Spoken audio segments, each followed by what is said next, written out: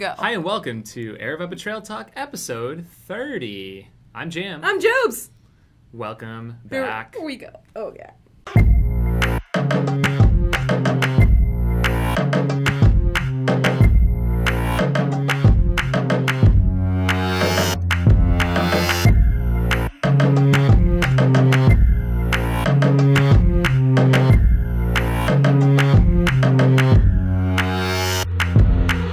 This is going to be a shorter episode. A lot going on this week, and you're not feeling 100%. Oh, yeah. Maybe 10%. Well, no, I've been fighting some like bug issue, whatever, for the past few weeks. Yeah, not good. Not great. So, once again, we've got some people tuning in live on Instagram and Facebook. Feel free to ask questions for us. Comment below. And we want to start out and talk about the ultra that happened this weekend. We did not have a race this weekend, the only weekend this month that we did not. But the Lake Sonoma 50 mile happened over in California. Mm-hmm. It was the final race in the Ultra Golden Ticket Series, which is, of course, as I think most of you know, provides 2 spots for men, 2 spots for women at each race, entries into the Western States 100. So you can literally race your way in to then race again. And you went this weekend. But you still have to pay your entry. But that's cool. Yeah, I went up there this weekend, decided a few weeks ago that this would be a good idea. We wanted to film the race. Mm-hmm. So we've had a little bit of success with a couple of videos that we did that got pretty popular. The Chasing Walmsley and also the Miller versus Hawks videos. So that was last fall on our Run Steep Get High YouTube channel. And those were like random things that just kind of happened. We didn't plan them out really. It was very sudden, just kind of, they just happened and happened to be there with the camera and caught it on film and put it out there, which is pretty cool. But this one was actually, had a little bit more planning to it. Okay. So it was a different approach. And I hope the quality's better. I don't fully know. Currently as we speak, my computer is just off screen and it's literally exporting the film. It's 31 minutes long and it has a lot of like action running footage. Yeah. So hopefully people dig it. And that's going to be uploaded today? Like people can possibly? Hopefully. Yeah. I mean, by the time people see this on the recording, it will be up, but the live people, we're not sure entirely yet. Yeah, hopefully I have time. We have group run tonight too, so I've got to, I need to watch it all the way through. I don't know if I'll have 31 minutes to watch it because it's still, it's like maxing out my computer's everything right now. Nice. It's taking like 2 hours to export. Anyways, enough of that technical talk. So yeah, Michael and I traveled up to Santa Rosa. We flew in there, and then the race it's actually at Lake Sonoma. The closest town is called Healdsburg, and there's a cool store there, Healdsburg Running Company, so we'll give a shout out to them. They're actually playing some of our Mountain Outpost videos on screen, which is pretty cool to see that. That's awesome. The race organizers, John Medinger and Lisa Henson, they used to own Ultra Running Magazine a few years back. He's on the Western States board. Call him Tropical John because he's always wearing Hawaiian shirts. But yeah, they put on a great race. It's very kind of old school feeling, but very focused on the runners. And it was a good time. Beautiful area. Have you run that before? No, I've never been there before. Yeah. So it was great. There was a stellar women's field. I mean, it was like 10, 12 deep of amazing women. The guys' field was equally as impressive, maybe not quite as deep, but there was a nice pack of 5 guys on the outbound section that were staying real tight together. But on the way back, it was kind of, just people running alone, basically. Yeah. Sage Canada ended up winning, which was really cool to see that. I know he's had a couple less than ideal race performances as of late, so it was cool to see him come away with the win. Trying to see what else. I don't have a lot on this show. That was exciting though. You got to go and it was fun. Yeah, it's a lot of work. I mean, I myself put in over 18 miles of running that day. So did Mike Carson, and then Skylar I think did over 20 miles just And Skylar was helping film, or Skylar was helping film, and we also filmed some stuff for Mountain Outpost YouTube channel as well. So yeah, it was a good time. But then it's like coming back and dealing with all this video footage it's a lot of stuff. So it's good though. It's fun to have new content and new perspective. So very cool. Yeah. Awesome. Let's see, coming up for Aravaipa the rest of this month, we've got 2 more events. This weekend is our Damn Good Run, and it's going to be hot. It will be hot. It's supposed to be mid-90s. It is like right there at Lake Pleasant, and our finish line is pretty unique because it's right off of Tin Lane Boat Ramp, and you finish going off the boat ramp, and you have an option of diving into the lake. If you can pretty much finish into the lake, which is amazing. Which is awesome. And so I was hoping for kind of a hot day because I want people to get in the water. Yeah. Last year, there was only a couple. It wasn't super hot out, yeah. But this year, it's going to be hot. Yeah. So bring out your floaties and your rafts and your boats and your jet skis and all that. I'll be out there stuff. Floating around. Then the following weekend is our first night race in yep. our night series. And there's some really cool stuff this year with the night series. We've revamped it a little bit. Yeah. Really, Noah is really taking a hold of it. Yeah, Noah is doing some cool stuff with it. The finishers, we should have had it on film, but the finishers... We'll do it. Yeah. Item is awesome. Like finishers it's something award, unique. Different. I've never seen yep. it given away at a race. Yep. There's also the new series passes where you can sign up for short, medium, or long distance, or like an evolution pass where you can do short and kind of build your way up to an ultra by the end of the summer. Yep. That one's super popular. We've got quite a few people sign up for the passes this year. And if you run at least 5 races in the series, you do get an additional like wooden designed medal according to your pass, which we just saw the designs for. Just posted it to the Facebook page, and it's so cool. It's pretty awesome. So check that out. I guess one more shout out for the group run every week. Yeah. We've got that going on tonight. Mm-hmm. If you're tuning in, join us at South Mountain. We're over at the Mormon Trailhead tonight, so yep. there'll probably be a lot of climbing, which is good for me. I need that right now. And then we're heading over to the Deuce, where Jubilee will hopefully be doing some karaoke. That's crazy. Because I won't. Oh, you should, though. It's a blasty blast. They have like karaoke every Wednesday at the Deuce, and it's hilarity. It's a lot of fun. I'll be singing. Give me a mic, whatever. Let's do it. So the format of the show, we're going to go into our JubeTube, which is our weekly video challenge, and then we're going to move into Q&A. So those of you tuning in again, feel free to type in your questions. They can happen to do with anything you want, but if you have some specific ones about this week's topic, the Lake Sonoma 50, if you were tuning in live to iRunFar's updates, or I don't know, if you have questions about filming at races, let me know. Yeah. It's getting a little crazy out there, I'd have to say. Like, it's cool, don't get me wrong. Like, a lot of people are inspired to film. Yeah.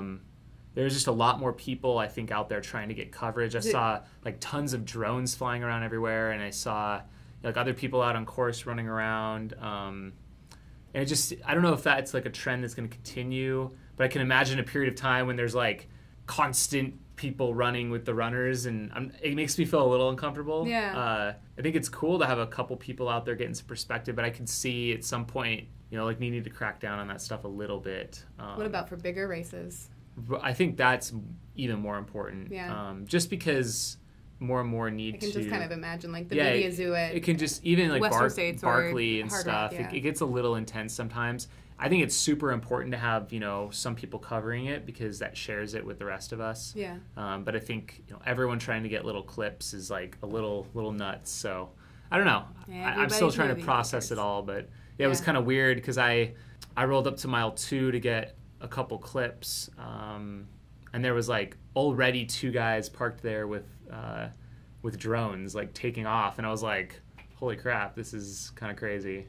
And then I, of course, flew my drone. Yeah. So there was like 3 drones in the air at one time at mile 2. Yeah. So little crazy. Cool. You want to play a game? Yeah, let's do it. Okay, let's play JubeTube. So this week, we're going to play 5-second summary. Again, issued by Enzo. We've got a list or a little pile of ultra runs. We're going to choose one, and then if I have 5 seconds to describe said ultra run to you, you then have to guess what that is, and then we'll go back and forth. I'm not good at this game. I already know this. Jubes! Okay, we're going to do it. I'm going to pick a card, any card. Doesn't matter. Oh, gosh. Okay, I have 5 seconds. It was my first ultra marathon attempt. This year. Old Pueblo. Yes. Ish? Kind of. Okay. Okay. I filmed here this weekend. Lake Sonoma. Oh my gosh. Wait, is it who gets the points? Oh, it's a team. Oh, thing. it's a team we all thing. Win. We're all winning. Okay. You've run this a couple times. I don't actually know where this is. Nope. Angela's Crest. Hurt 100. Oh, okay. It's in Hawaii. Oh. Hawaii Ultra Running Trail. Hawaii Ultra Running Team. Hurt. Ah. It's all good. All right. Here's this one. Racing on a volcano in May. Transvolcania? Yep. Oh, okay. June used to be a horse race, now very popular. Western States? Yes. Okay. Kiss the... Hard Rock. 100. Haha. Okay, ready? Desert race from Death Valley. Badwater. Yes. Ready? Yep. 5 loops. 60 hours. Briars. Oh, God. Barkley. Ready? France. UTMB. Yep. Man, these are all the big ticket ones. All right. Our last Aravaipa race. Whiskey Basin. Yep. That was fun. That was fun, Enzo. Okay. All right, let's get to some Q&A. All right, guys, we're going to do a quick Q&A. We have limited time today, but we will definitely answer your questions for about the next few minutes, so feel free to ask them. If you're watching this later on, ask in the YouTube comments. Yeah. I didn't check last week, so if you commented last week, I currently don't know. Yeah. Oh, yeah. Okay, real like quick before we start, we want to show you this is the new Insomniac Night Series Finishers Award. So, Instagram, here's a close-up. It's got the new Sinister logo. It's new this year. Like a card. Oh yeah, I have plenty of cards. You have plenty of cards. So, yeah, check that out. Ooh. It's pretty cool. Super so sweet. you can put, like, I don't know, tons of different products in here. Coffee to kombucha to olive oil and I made stuff. salad dressing the other day, salad and I dressing. needed this for it. So pretty cool. So by the end of the series, you can have a whole set of these. But yeah, again, all 8 of our Insomniac Night series starting in April. You'll get whatever these things are called. They're just cool. I don't really know. Like, I don't know what they're called. So those are awesome. They're adorable, and I should start making mead so I can. Mead. I kind of Yeah, you could probably put beer in there. I know. So let's get into the questions. Kim Espat, what software do you use to edit your videos? We use Adobe Premiere CC. It's great. Lots of options. Sabrina Morgan, your drone shots from the latest Run Steep of Sonoma filming were amazeballs. Thank you very much. Nice. Just wait for the full video. There's even more, and it's more amazeballs. Stunning. Saved Aria Snow. My truck is now covered in Run Steep Get High stickers. People in Indiana are curious. Awesome. Thanks for spreading the love. Keep the vids coming. You guys motivate me daily. Awesome. Sweet. Thank you, TD Clavigne. Also, where can I get Run Steep and Get High swag? runsteep.com. Check it out. We've got a store. Yeah. And actually, just a quick plug, these hats, I've been wearing this one. This has been a one-off model. It's the Classics hat by Yupong. It's a really flat bill, quality construction. I've worn this in a ton of races this year. Pretty much everything I've done, including Barkley, it still survives. A little dirty. But I've got 200 of these hats coming in this week. And once they're gone. So stay tuned for that.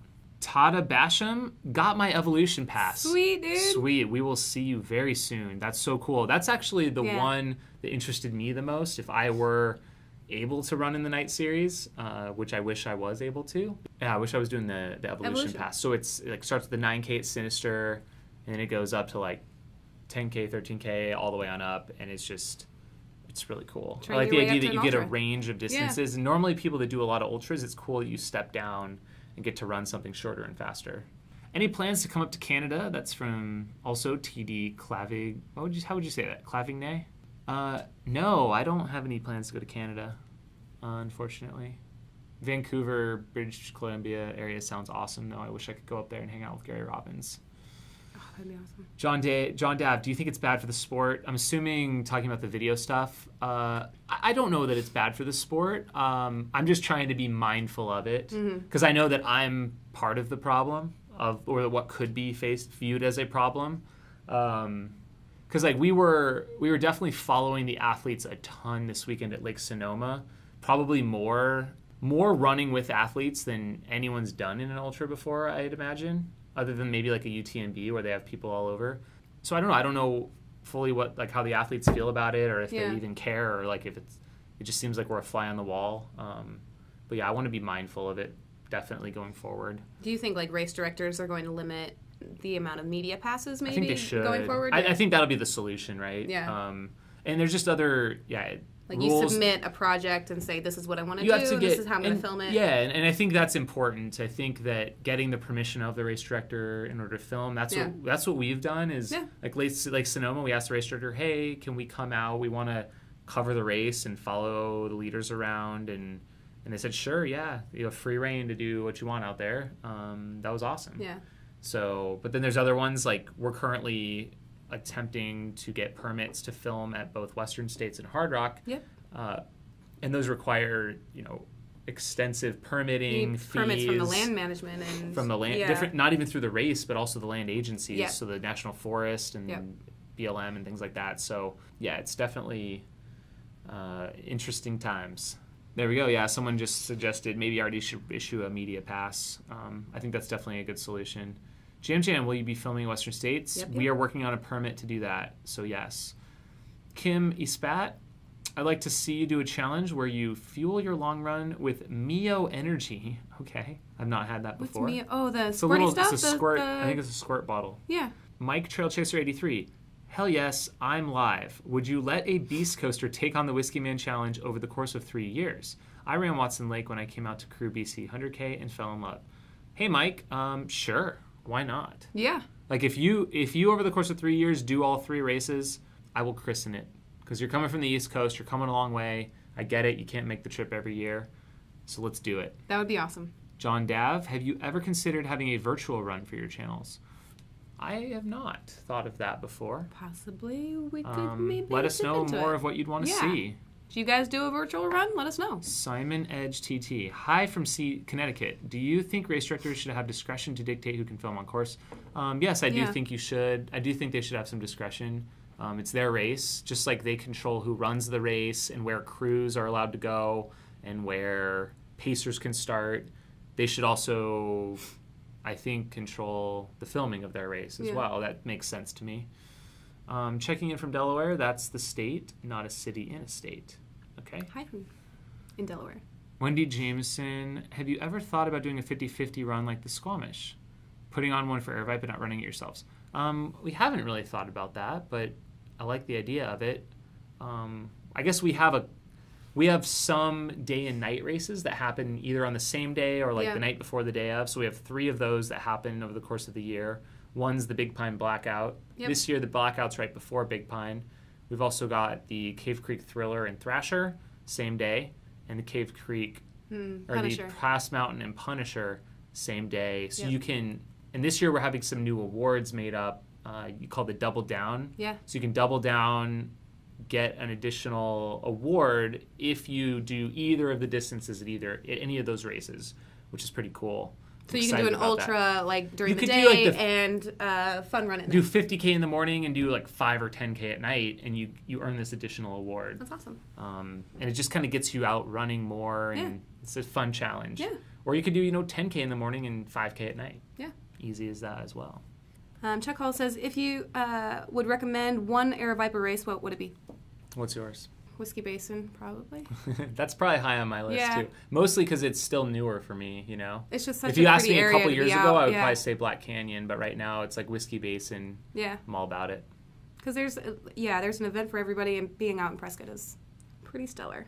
House Sheen, any updates on a Tucson race? Not at the moment. Got a couple concepts kicking around. I think we've changed direction a little bit with where we want to go in Tucson. So I guess just stay tuned. Sorry, I don't have any more updates.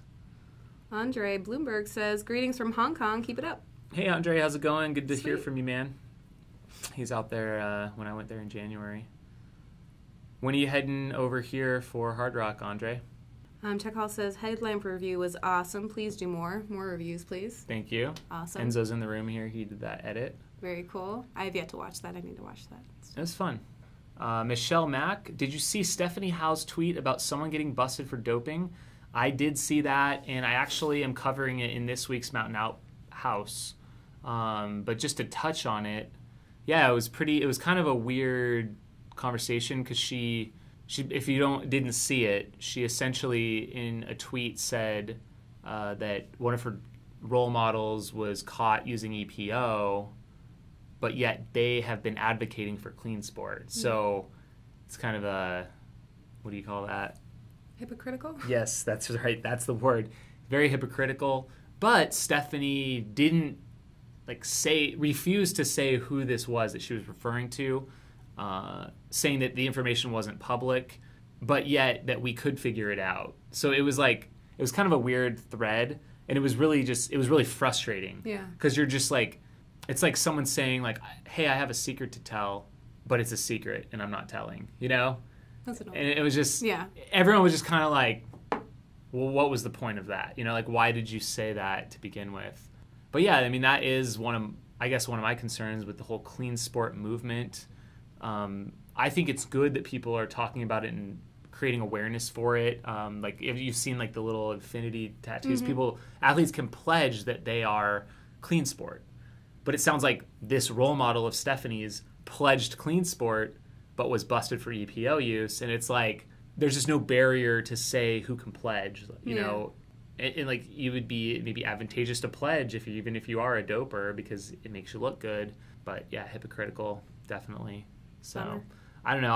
I wish that we could find out who she's talking about, but maybe someone will investigate and figure it out. I'm sure it'll come out eventually. Yeah. So, but yeah, it's sad.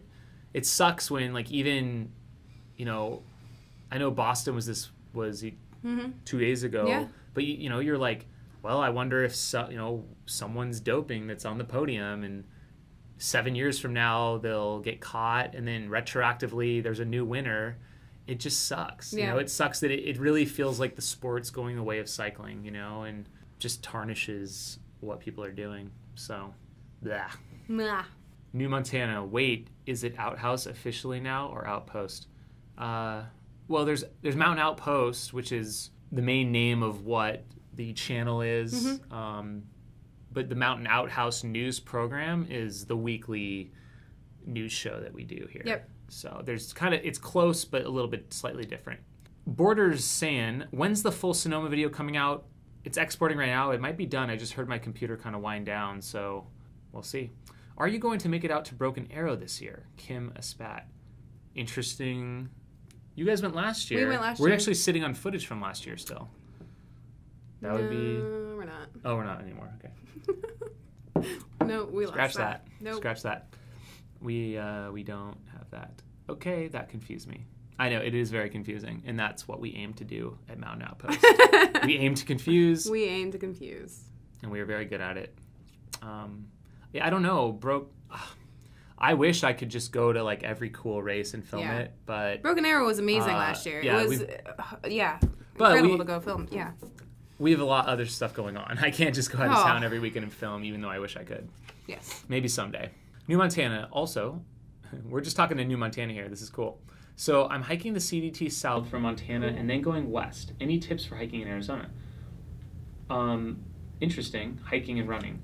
So are you doing the whole CDT all the way to the Mexico border and then you're continuing on foot from the border to like the Arizona Trail, or what are you doing exactly?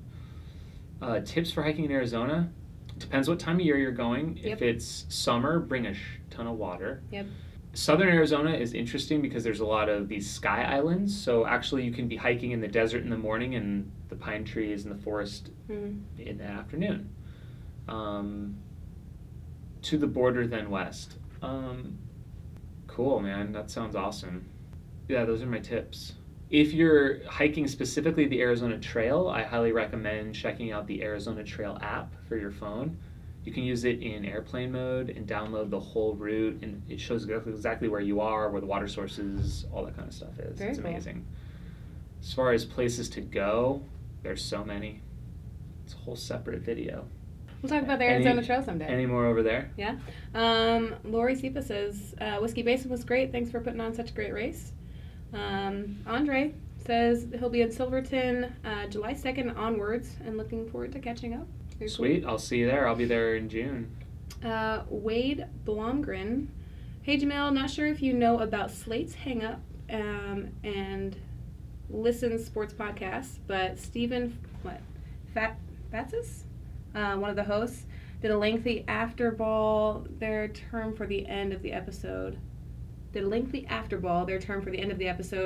About the Barkley Marathons this week. Cool. I have not seen it yet, but I'll check it out. The Mountain Outpost video is up. All right. I didn't even know that. Mountain Outpost video is up. This was a challenge that we did with Skylar this weekend at Lake Sonoma.